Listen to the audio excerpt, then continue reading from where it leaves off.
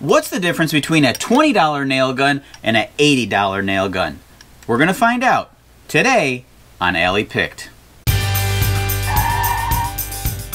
I finally got fed up with my cheap 18 gauge air nail gun. It's been oiled and cleaned, but the thing just keeps on jamming. I think it's time that it just head on over to that big scrap heap in the sky.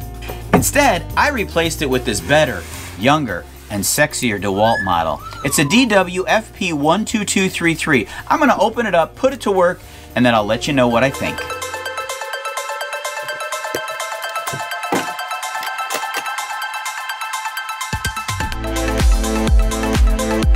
This gun will shoot 18 gauge nails as short as 5/8 of an inch and as long as 2 1/8.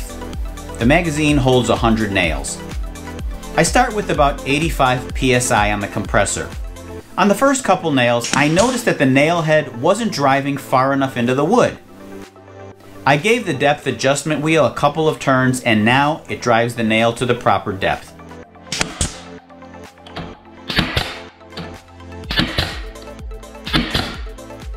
Now I'll rotate the trigger mode selector to try out this bump action.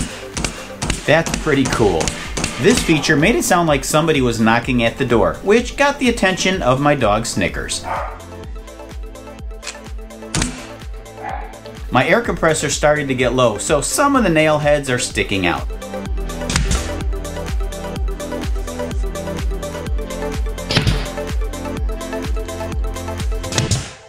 Let's summarize the difference between these two 18 gauge nail guns. I've got the cheaper one that I bought at Menards some years back for about 20 bucks, and then this DeWalt which I bought recently for 80 bucks. First of all, let's talk about jamming. The DeWalt one didn't jam at all, except when I had the pressure too low. You're supposed to set your compressor between 70 and 120 psi. Well, when it got close to 70, this one did jam, but that's to be expected. You need enough pressure to drive the nail in.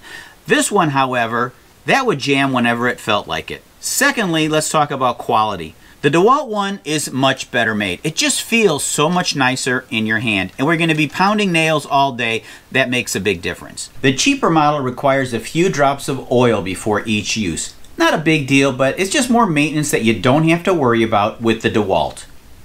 Another great thing about the DeWalt is this head. There's no need to push against the work surface to actuate.